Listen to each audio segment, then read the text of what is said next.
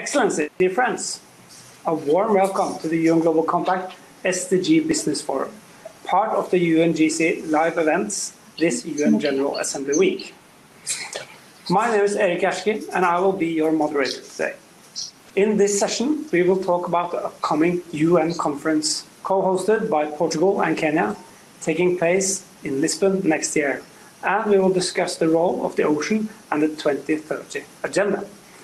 Although the UN Ocean Conference was postponed because of the pandemic, the level of engagement and commitment to healthy and productive ocean has not decreased. Instead, we are undoubtedly seeing a number of partnerships, initiatives, coalitions forming to deliver on ocean action, while new science-based innovative solutions accelerate with rapid pace. This will be the key for the UN Ocean Conference and to deliver on its core theme, scaling up ocean action based on science and innovation for the implementation of Goal 14, stocktaking, partnerships and solutions. At the UN Global Compact, we encourage all stakeholders to continue submitting their commitments to the UN Ocean Conference website. The conference will be the perfect place to show that you are taking action now. With that said, it is my honor to give the floor to the first of our long list of excellent speakers, Ms. Maria Francesca Spatulisano, Assistant Secretary General for Policy Coordination and Interagency Affairs at the UN Department of Economic and Social Affairs. Please, the floor is yours. Thank you very much. Good morning, good afternoon, everyone. Excellencies, distinguished delegates, ladies and gentlemen, it is a pleasure for me to open this breakout session, which is part of the 2020 edition of the SDG Business Forum, as Eric just said. On behalf of the UN Department of Economic and Social Affairs, I want to thank our partners from the United Nations Global Compact and the International Chamber of Commerce for creating and expanding the space for dialogue on the contribution of the private sector to the implementation of the 2030 agenda. Today's breakout session is very timely. Although the United Nations Ocean Conference has been postponed, as we know, due to COVID-19, the preparatory process continues under the leadership of the co-hosts, Kenya and Portugal, and counting on the energy and action-oriented mobilization of the United Nations Secretary-General's Special Envoy for Ocean, Ambassador Peter Thompson, who we are honored to have with us today. With the aim of keeping the momentum towards ocean action, UNDESA, through its Division for Sustainable Development Goals, has been promoting a series of activities including online consultations and open webinars, to bring in the perspectives from stakeholders from different sectors, including the private sector, in preparation for the Ocean Conference. The health of the ocean is intimately tied to our health. Despite the many pressing emergencies, ocean conservation and action should not come to a halt while we tackle the COVID-19 pandemic. We need to look at long-term solutions for the health of our planet as a whole. Moreover, the ocean can be an ally against COVID-19. UNESCO has noted that bacteria found in the depths of the ocean are used to carry out rapid testing to detect the presence of COVID-19. And the diversity of species found in the ocean offers great promises for pharmaceuticals. So we must tap into this potential, but with responsibility.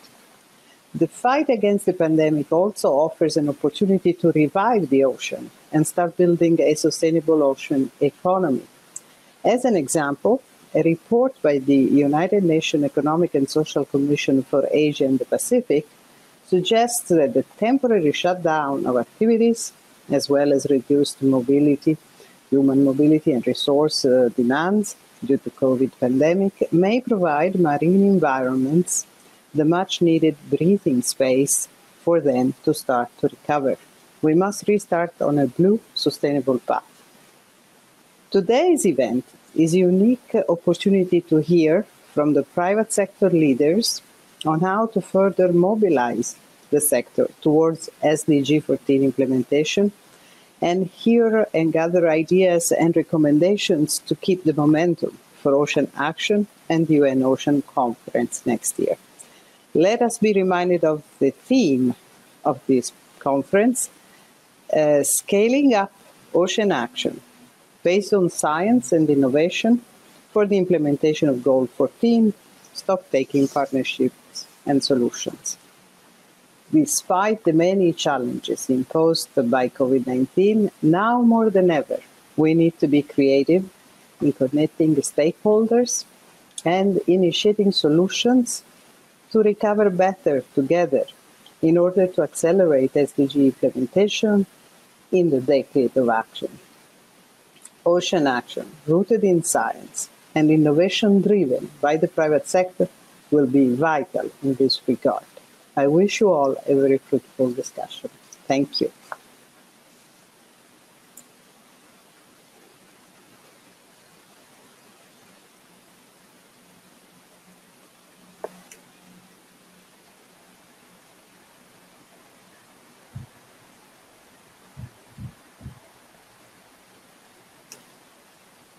That was on mute.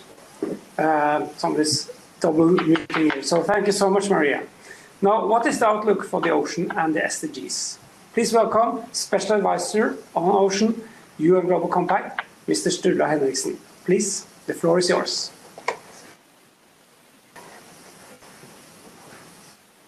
So thank you, Eric. Excellencies, dear friends, a very good morning, afternoon and evening to you all.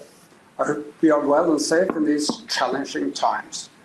Times are indeed challenging. As we are entering the decade of deliveries on the Sustainable Development Goals, the COVID-19 pandemic is profoundly impacting every aspect of human life and every corner of society. And to deal with these challenges and to build back better, we need responsible and wise leadership in all walks of life and at all levels of society.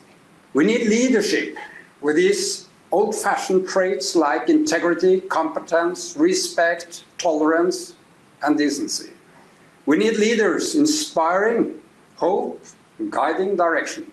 Leaders who have the qualities to step up to the challenges and opportunities. Leaders who have the courage to tear down walls and the wisdom to build bridges across national, political, and ethnical boundaries. We need leaders in politics, business, and society at large who understand that if we are to ensure peace, prosperity, and in a world expected to grow by 2 billion people over the next few decades, we need more international cooperation, more common solutions, and more mutual trust.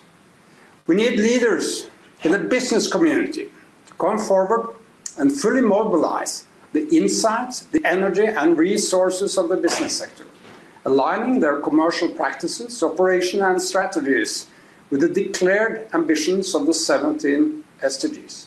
And for that, we need common rules and references for fair and level playing fields, regulatory standards and market environments, rewarding companies contributing to the right side of history and sanctioning those who don't.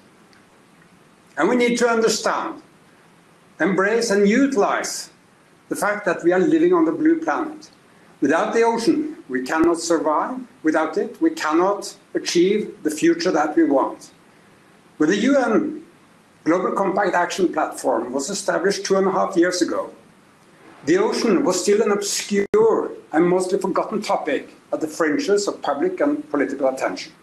Basically, those who for many years cared or pioneered the issue were mainly concerned about the pressing and important challenges of preservation and conservation as stated in SDG 14, life below water.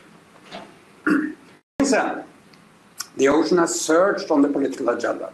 There is a growing recognition that we cannot succeed in achieving the 17 SDGs on a broad scale without producing more food, energy, medicines, minerals, and transportation from the ocean. For the future that we want, we need to improve ocean health while concurrently tapping the ocean's wealth. And to this end, we have defined the 9 principles for sustainable ocean business, which have so far been endorsed and signed by companies with a market cap in excess of $2 trillion. We have made an extensive mapping of ocean governance and regulation, the first of its kind, as an initial step to identify gaps, overlaps, and inconsistencies. In our two reports, Global Goals, Ocean Opportunities, and the Ocean Stewardship Report 2030, we are offering a holistic, comprehensive approach to how the ocean can contribute to better lives for more people. And even more importantly, these reports are both pointing to specific actions urgently needed to succeed in this decade of deliveries. By mobilizing the collective wisdom and insights of our esteemed partners from business, research, and regulatory institutions, we have defined the 5 tipping points for a healthy and productive ocean. Decarbonizing shipping, ensuring sustainable seafood production, generating electricity, ending waste entering the ocean, and last but not least, mapping the ocean, expanding a knowledge of the deep blue. As for the latter, we have signed an agreement with UNESCO IOC to cooperate through this decade of ocean science. Representatives from major banks, insurance companies, and institutional investors have been an integral part of our Ocean Action Platform from the very beginning. Finance is a key enabler and common denominator for industrial activities. Without significant investments, there will be no sustainable improvements. And therefore, we're just about to release a set of blue bond principles serving as references for commercial investments and financing of sustainable activities. Also, employing the collective insights and capacity of our Ocean Action Platform, members, we have launched a set of work streams related to the urgent challenges of the COVID-19 pandemic, on how we can extract medicines from the rich resources of marine genomes, how we can build better resilience into the seafood production cycle, how we can improve ocean data collection and dissemination, and how we can address the urgent matter of crew change, a humanitarian, safety, and economic challenge threatening people's lives and risking to disrupt the vitally important ocean supply chains. As for the latter, we are co-hosting a high-level conference this Thursday on the World Maritime Day, together with ILO and IMO, and with participation from the heads of ICS and ITF, maritime ministers from key nations, and executives from large multinationals. I believe these are all important achievements and deliveries, but it's not until now that we are facing the real test: how to translate reports and ambitions, principles and plans into tangible, transformative actions, as we are now entering the decade of deliveries on the SDGs. Let me conclude by commending our cooperation and partnership with the other UN agencies and with you, Peter. Let's make this event and the upcoming UN conference on the ocean testimonies to the good spirit of mutual trust and close cooperation that the world so urgently needs in these challenging times and in the defining years and decades ahead. Thank you so much for your kind attention. Back to you, Eric. Thank you so much, Sturla, and thank you so much for those perspectives. Let me just see my script there. Let's now see how we all can come together and make sure to increase the momentum towards the UN Ocean Conference. To give us a clear call to action, please welcome the very own UN Secretary General's Special Envoy for the Ocean, Mr. Peter Thompson. Thank you very much, Eric. Excellencies, ladies and gentlemen, all courtesies observed, and wherever you are, I hope that you and your families are safe and well during these trying times. My thanks to UN Global Compact and UNDESA for organizing today's event and for giving me the opportunity of speaking to you today. It's wonderful to see old friends on the panel, and I think that this is the first time that Donna Bertarelli and I have been on the same panel after her appointment as the UNCTAD Special Advisor on the Blue Economy. So welcome, Donna, to the Wolf Pack, and we will get SDG 14 implemented with the help of people such as yourself. But great to see our friends there on the panel. Thanks also to the authors of the Ocean Stewardship 2030 report. It's a very useful roadmap for how ocean-related industries and policymakers can jointly secure a healthy and productive ocean by 2030.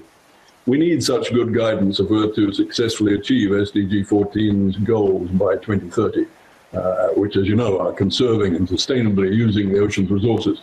So I urge you to read the report. Ladies and gentlemen, if we're to have a future in which we live in harmony with what remains of the natural world, we've arrived at the beginning of the decade during which we're required to transform our patterns of consumption, production, and habitat destruction, or suffer the bitter consequences. There's so much we must end, so much we've got to put behind us, such as halting the plague of plastic pollution that we've put upon the ocean, or ceasing the multi-billions of dollars worth of subsidies for industrial fishing fleets that go out hunting diminishing stocks of fish. Remember that over 34% of global fish stocks are overfished. These things are very doable, stopping plastic pollution and ending overfishing. We've got to just do them, and we've got a decade in which to make that happen. And we have to stop the alteration of the temperature and chemical composition of the ocean that is being caused by our anthropogenic greenhouse gas emissions before it's too late. You've probably already heard my mantra: no healthy planet without a healthy ocean. And I don't have time this morning to talk that through with you, but the logical conclusion is that for our collective well-being, we must face up to the reality of our times and make the required transformations of our production and consumption patterns. And a virtuous trifecta, and this is where business comes in, a virtuous trifecta of consumers and companies and governments can make that happen. I'd like to say some words on the blue-green recovery that we must surely take in the wake of the pandemic that we're living through. And I'd like to make the point that a sustainable blue economy is one of the most reliable stepping stones along that road that is opening up ahead. By way of example, I commend you to one of the recent reports issued by the high-level panel for a sustainable ocean economy, available on the internet, entitled A Sustainable Ocean Economy for 2050, Approximating Its Benefits and Costs. The report provides very positive, including the fact that after expert economic analysis, sustainable ocean-based investments yield returns at least 5 times greater than their costs. This, ladies and gentlemen, is the sustainable blue economy upon which human security will so heavily lean on in coming times. To arrive at that conclusion, the report's authors examined 4 ocean-based policy interventions: conserving and restoring mangrove habitats, scaling up offshore wind renewable energy, decarbonizing international shipping, and increasing the production of sustainably sourced ocean-based proteins to ensure healthy, balanced human diets by 2050. The report's analysis demonstrates that over a period of 30 years, investing between $2 and $3.7 trillion globally across these 4 areas would generate a net benefit of between $8 and $22.8 trillion. Obviously, wider awareness of these handsome returns on investment will strengthen the economic imperative for action and support our overall quest for a healthy ocean. So please read the report and spread the word. Ladies and gentlemen, to conclude my remarks, I'll say something now about the UN Ocean Conference. And as you know, the UN has mandated the holding of the next UN Ocean Conference to be held in Lisbon and to be co-hosted by the governments of Kenya and Portugal. Because of the pandemic, the conference has been postponed until 2021, with confirmed dates to be announced once the course of the pandemic is clearer. In the meantime, step-by-step preparations for the conference are proceeding, and there are many things about it which are already certain. The first is that fisheries will be a major element of consideration. This is so because Sustainable Development Goal 14 contains 4 crucial targets that mature in 2020, 2 of which directly address rationalizing our management of the ocean's fisheries resources. If, for example, all countries stay true to the universally agreed SDG 14.6 relating to the ending of harmful fisheries subsidies, this target is eminently achievable at the WTO General Council meeting in December. So as I say, work is underway to make that conference a success. Another element that is a certainty for Lisbon is that science and innovation and solutions and partnerships will be infused into the work of the conference. This is guaranteed, as the UN member states in their wisdom decided as such in designating the conference theme. A third element that is a fact that is going to happen is that the co-hosts, Portugal and Kenya, are determined to oversee a conference that will emulate its 2017 predecessor by being a global game changer for the better for ocean action, all in support of SDG 14's successful implementation. You know, in all three of these three steps, there's a critical role to be played by business. Thus, I encourage you all to prepare for Lisbon in a positive, partnering, solutions-oriented spirit. And I look forward to being a part of that journey with you, whenever you might choose to call on my assistance. I close with these words. The way I see it, everything we're doing, be it in biodiversity or be it in our ocean work, all roads lead to the Glasgow Climate COP in November next year. Glasgow must be the watershed for the decade that is coming. At that watershed, we'll decide whether we're going to continue on our current road to the ecological destruction of 4 degrees centigrade global warming by the end of this century, or whether we're going to agree to undertake the required transformations of our consumption and production patterns that I pointed to in the opening of my remarks to you today. It is everyone's responsibility, individuals, companies, corporations, governments, to decide on which side of that watershed we wish to be and take the necessary actions now to make that so. And I thank you very much for your attention. I look forward to sticking around and hearing my friends on the panel and what they have to say to us today. Thank you. Thank you so much, Peter. Always very inspiring to listen to you, of course, but you are nailing it. We can do it. We can do it now. So get your commitments together, submit them on the website, and also sign up for the conference when we know we have the exact date. It will be very important for next year. It's a super year coming up. What should have been a super year today, but the COP26 will be at a major milestone at the end of next year. So what is really the potential of the blue economy looking forward? As Peter said, there is a lot of opportunities for business here. So please welcome actually the fastest woman to sail around the world, and been told, Ms. Donna Bertarelli, Special Advisor for the Blue Economy on the United Nations Conference on Trade and Development. Please, Donna. Thank you. I'm delighted to join you today. A sustainable blue economy can support not just SDG 14, but also the global goals on poverty, hunger, jobs, gender equality, partnerships, resilient communities, and climate change. It drives economic growth and development while supporting livelihoods and the health of the ocean. I like to compare the challenges facing coastal and island communities with those I face as a skipper. One must balance the need for results with the need to manage limited resources, keep your crew safe and your boat undamaged if you want to get home safely. To succeed in the ocean economy, it is the same. One must balance production and protection while providing long-term benefits to the community. Through my work supporting the creation of marine protected areas, I've seen how reliant developing countries are on the ocean for food, transport, tourism, and the flow of goods. This is especially true for small island developing states, or SEEDs, which are critically impacted by the COVID-19 pandemic. Tourism supports over 60% of some island economies. So when tourism is disrupted, there is nothing left. On top of this, SEEDs are heavily dependent on imported goods. Barbados, for example, imports 90% of its food. So learning from these crises, economies should diversify. There's a growing interest from financial institutions and private businesses to invest in the innovation and technology needed to develop a healthy ocean economy. Add this to economic stimulus packages for post-COVID-19 recovery, and it is clear that we can make a resilient ocean economy a reality.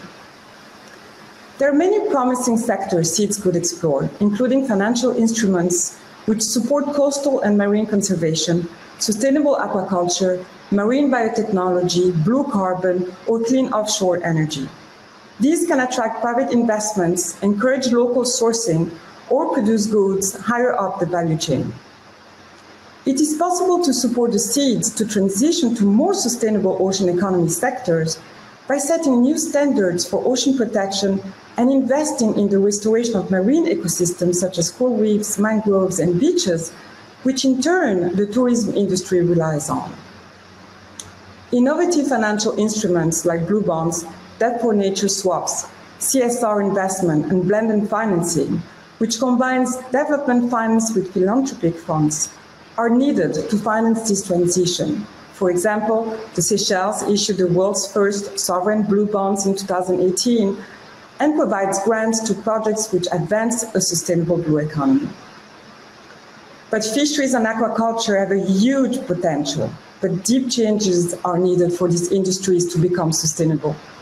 Collaboration between government, communities, business, and finance is crucial to developing high standards of transparency and traceability. The momentum is growing for companies to shift to become sustainable enterprises. This means addressing the entire value chain. For the fisheries industry, there cannot be sustainability unless there is traceability, which guarantees not only conservation outcomes, but also ensure human rights are respected. UNCTAD's Blue Biotrade initiative promotes trade and investment in marine resources in line with social, economic, and environmental criteria, and helps developing countries keep a greater share of benefits. A pilot project is to come in the Caribbean, which aims to empower small-scale producers and develop sustainable gender-inclusive businesses. So developing a vibrant blue economy is feasible. Collaboration is the secret to success.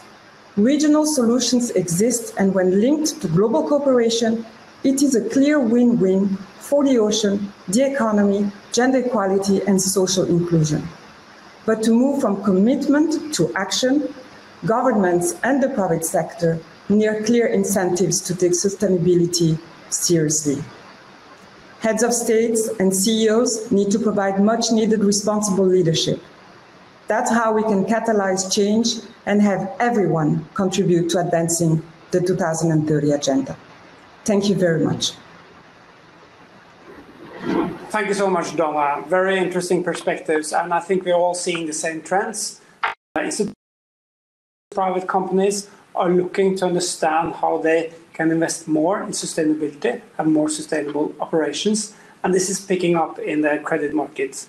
So we will now talk to two industry representatives to get a perspective on what role can business play in ensuring a healthy and productive ocean. Is there a profit here doing the good things? So I would like to start off with you, Marisa Drew, Chief Sustainability Officer and Global Head of Sustainability Strategy at Credit Suisse. What is your perspective on the ocean and the future of potential profits on sustainability? Yes, thank you, Eric, and very delighted to be here today. So I represent, in some respects, the world of finance and the investment community. And when I look back over my 30 years of participating in the capital markets, what the finance industry needs to scale, so to mobilize big pools of capital for investment purposes, number one, you need to make the return on investment case. And Peter pointed out the report that is very much doing that. Donna touched on the enormous opportunity in sectors like sustainable fisheries and so on. The demand side is very clearly there. We know consumers want to buy ocean recycled products. They're some of the fastest selling categories in the fashion industry. We know the demand is there for clean energy. We know the demand, the necessity is there for us to think about alternative sources of protein, clearly in the seafood market, whether it's the alternative seafood market that is fast developing through the advent of technology, or whether it's sustainable fisheries and so on. So the demand side is there. We're also having climate science prove to us with science-based targets that the investment community can have faith in what they're investing in, because that's another tenet of scalable markets, is that you have science-based, good academia, good research to underpin that investment thesis, and that every day is getting better and better. We know things like investing in natural capital solutions can yield higher returns than perhaps traditional sources. Think about coastal protection and the old way of creating barriers that were made out of cement, very unfriendly. On the other hand, if you invest in mangroves, the return on that investment is not only a better solution because it actually provides better protection, but it also enhances the ecosystem of the ocean through its critical part in biodiversity. So those science-based, really clear targets, another tenet.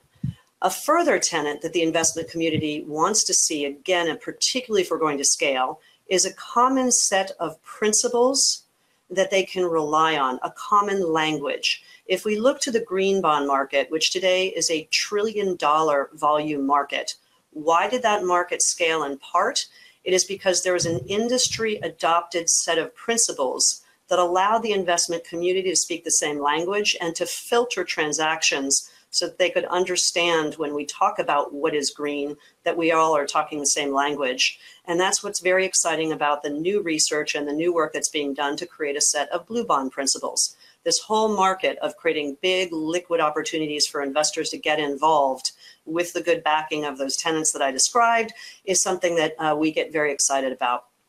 Transparency, Donna mentioned, again, investors want to be very clear. So with data and technology in terms of transparency of where your value chain is from start to finish, transparency on the reporting of what you're investing in.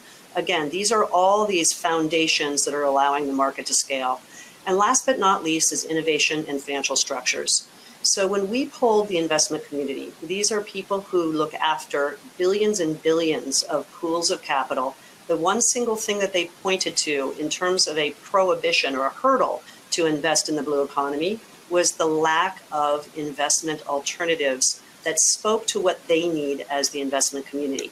But this too is changing. We're very proud as Credit Suisse to be participating in that very actively. I will give you maybe 2 examples just to make it very real for our audience. Just a week or so ago, we launched a new fund called the Ocean Engagement Fund in partnership, and I want to emphasize SDG 17 partnerships, with Rockefeller Asset Management, who has a very, very long and deep history in engagement and generating outsized financial returns by engaging with companies and helping them to become better environmental stewards. And in addition to that, we're partnering with the Ocean Fund, well over a decade of good philanthropic and charitable work in the oceans to help inform us as an advisor. But together in partnership, we've launched this fund, and the operative word is engagement, where we are going to be using our power as shareholders in the investments that we make in public companies to help identify those areas where companies can become better ocean stewards. So this is a business forum, and those of you who are business leaders, I would hopefully encourage you to engage with us, because I think so many businesses maybe unwittingly might be not helping the ocean through their various activities, but I know that you want to do better. And I think many times you don't necessarily know how.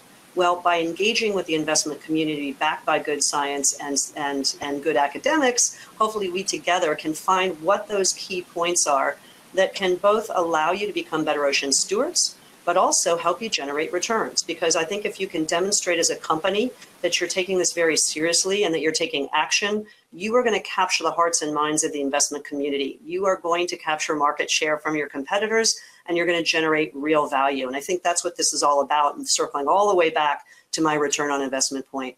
One other example maybe of financial innovation, or innovation in particular, just yesterday we were very pleased as Credit Suisse to partner with the Monaco Yacht Club to launch the first of its kind index where yacht owners, yacht producers, so those who build boats, yacht brokerages, can look to identify in a friendly and simple way the carbon footprint of those boats and yachts that they are involved in. And today, we don't have an ability very easily to measure the carbon footprint of large yachts. But again, we know owners, operators, and the community wants to do better. So if we can create an index which effectively shows you a curve of the jury of your peers to find out who are above and below the line on carbon emissions, what we hope we can do is drive the industry to build better, operate better, buy better. And that in turn will cycle all the way back, just as it has done with green bonds in the green market, to generate a lower cost of capital for those who want to borrow against more greener solutions. So therefore, in partnership, driving real industry change, but also driving an amazing investment thesis.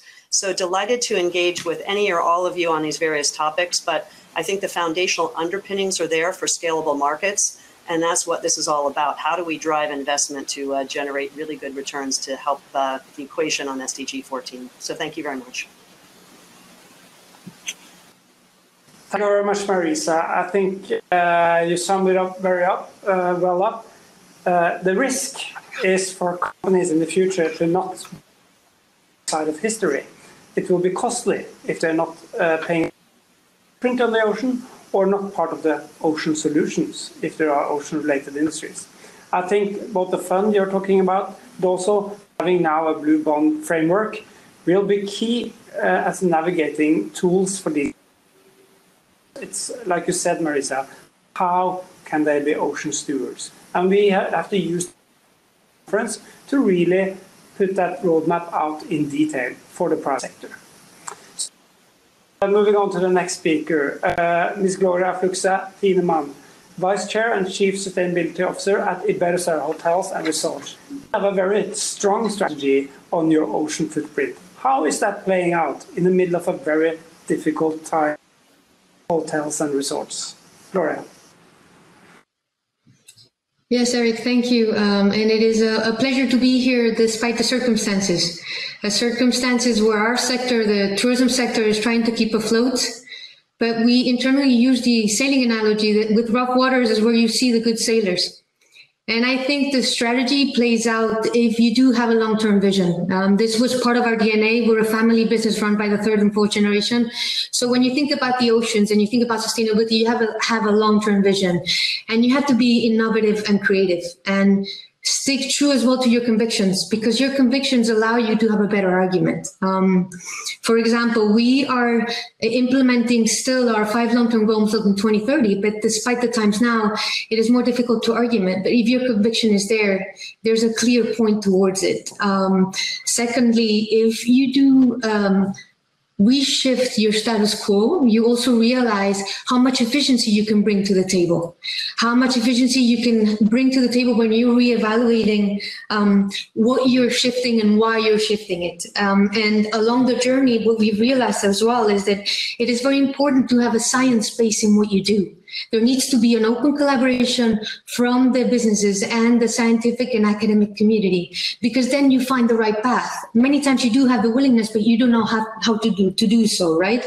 In our case, we have an internal team of scientists and specialists that guide us the best way we can.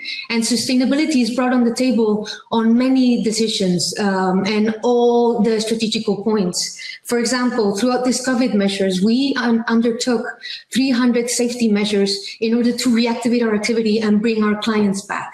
Operation satisfaction, the medical advisory board told us, to give you a narrow example, how to disinfect the rooms and which chemicals to use. But it was the sustainability voice on the table saying, maybe these kind of products or procedures have a less harmful impact on the environment.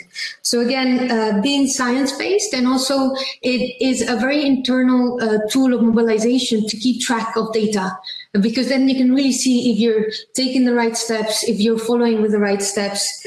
And I think that is crucial.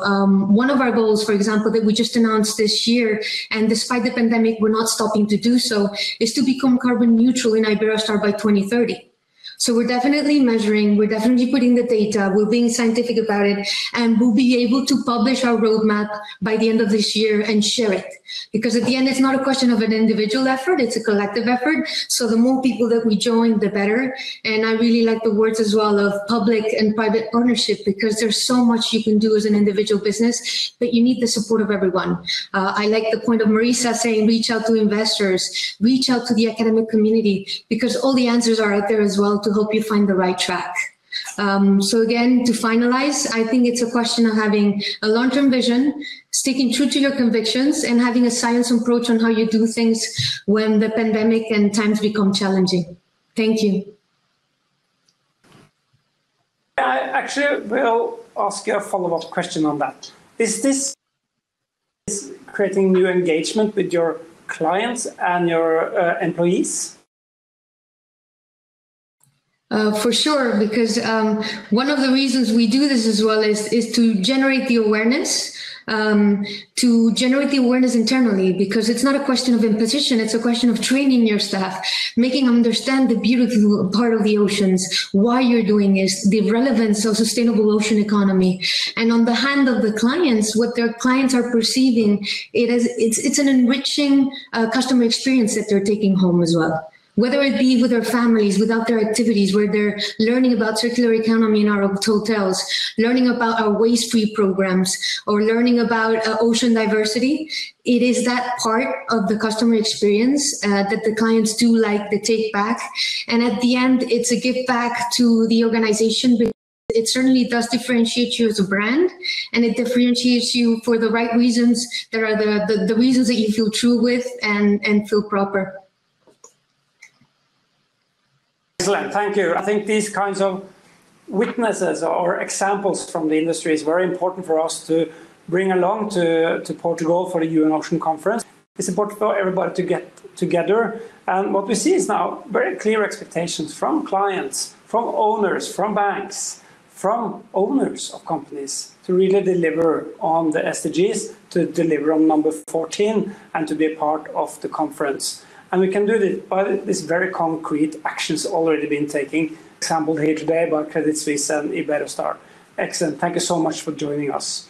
We don't have an exact date for the Ocean Conference next year, but I think questions in the chat here. What about the small-scale fishermen? How can they really take part in these discussions and these main UN conferences? And I think actually that's one of the upsides of the pandemic and all of us entering the hyper-digital age, is that we can actually address more people, we can include more people. We still have a long way to go to really be inclusive of all parts of the ocean value chain. But I think this is a good start, and it should be core at our planning that we make sure that we have a UN Ocean Conference next year with thousands of participants, maybe not physically together, but coming together on all kinds of platforms. It will enable, thought leadership from everybody. So I'm looking forward to discuss that with all of you down the road. For our closing remarks, we have the two host nations, Portugal and Kenya. So maybe I will start with you, Ambassador Francisco Duarte Lopez, permanent representative of Portugal to the United Nations.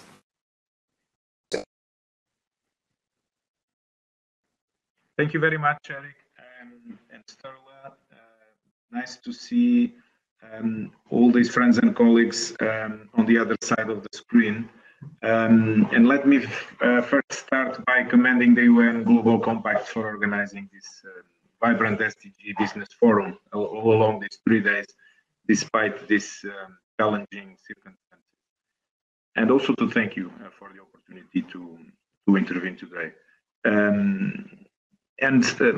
When looking at the theme of this session towards an action-oriented UN Ocean Conference, we immediately see that this is fully aligned with the way that Portugal, Kenya, and Special Envoy Peter Thompson, and actually the whole UN membership, conceived the conference. As Peter Thompson already told us, the conference and its outcomes, I have to say. Because the focus of the UN Ocean Conference is on science and innovation, as well as on concrete transformative solutions that embody a new kind of relationship between humankind and the ocean. And I'm very pleased to have listened today some of the concrete actions that enterprises are already undertaking. We are committed to taking this unique opportunity to promote and approach where the ocean is seen as a source of prosperity and well-being. The ocean and its resources are put at the forefront of a new economic model where conservation and sustainable use, resilience on one side and productivity on the other side go hand in hand. The emergence of such a new way of understanding the ocean hinges on the coming together of all relevant stakeholders under a common framework. The UN Ocean Conference is precisely meant to support this aspect. As the only universal and fully inclusive global event on oceans, the UN Ocean Conference is a platform that offers a common framework within which different stakeholders can come together and work together with a common goal in the context of a strong, diverse and effective partnership, making the best out of their different strengths and abilities. And I cannot emphasize enough the role that the private sector plays in the evolution we are seeking. The private sector is the main driver of innovation and the engine that produces creative solutions. The private sector is able to unlock investment and key resources supporting change. And we just listened to a clear example of that, and can provide leadership and set standards that ignite the transformation we need. I would therefore like to stress the importance we attach to having ocean-related businesses, investors, and innovators participating in this global conversation and in the conference, as well as partnering with governments and other relevant stakeholders with a view to finding the solutions we are seeking and that we need. This prominent role of the private sector has led us, as you know, to plan organizing the Sustainable Blue Economy Investment Forum in Cascais, near Lisbon, back-to-back with the UN Ocean Conference, as well, and at the same time, as to guarantee that representatives of the private sector would be able to participate in the official segments of the conference also. Rest assured that we remain committed to making sure these plans will go ahead on both trails. While the global pandemic and public health concerns have made it inevitable to postpone the conference, Portugal and Kenya are still as committed to co-host the conference, and we very much hope that this can take place already in 2021, and we are working on that. And because this commitment remains the same, so does our goal to make this conference a platform for change, and so does our need to prepare as best as possible in order to be able to deliver when we get to Lisbon. We therefore look forward to continuing to work with you and to partner with you, the UN Global Compact, of course, and the private sector in general, in the context of the preparations of the UN Ocean Conference and also beyond. Thank you very much, Eric. Thank you so much, Francisco. And you have the support, but the full support of the private sector community. This will be a major moment when we come together and really start showing that action is taken, but we need to take more bold actions going forward. Unfortunately, our friend Mr. Roderick Kundu, the Deputy Director of Fisheries and Blue Economy of Kenya, has not appeared online. So unfortunately, we won't have his remarks today. Hopefully, we will hear from him next time we meet. It's important for us that we are all gathered at these occasions. So with that said, I think the good intervention from Francisco really summed up the plans and the hopes for a strong UN Ocean Conference taking place as soon as possible. Thank you, everybody, for taking part in this session on the SDG Business Forum. It's part of the UN General Assembly week. There are many more meetings taking place this week. It's a busy week. And then I'm sure there are other meetings coming up already next week, key to the ocean agenda, that we will meet again. So thank you very much for taking part. Thank you to all the speakers, and have a safe day. Take care. Bye-bye.